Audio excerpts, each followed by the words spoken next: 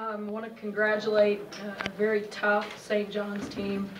I thought they played extremely well tonight and made plays when they had to make plays. They're well coached and they fought and they acted like they belonged, and this was not an easy environment for them to perform in, and they were tough enough to get it done, so congratulations to them. And a big thank you to our fans for coming out and supporting the way they did in both games of this weekend. Just a tremendous enthusiasm and energy and electricity in the arena that stemmed from them. We appreciate them so much.